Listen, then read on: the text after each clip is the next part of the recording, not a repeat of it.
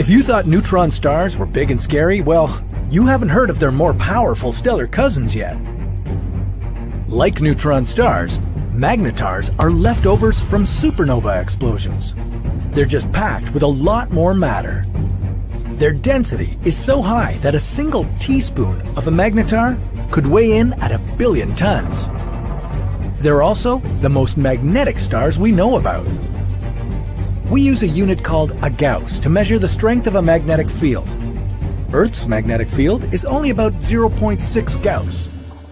This is the most powerful object in the universe. The magnetic field of a magnetar can be as strong as 1 quadrillion Gauss. How long would it take a stellar monster like that to rip our planet apart?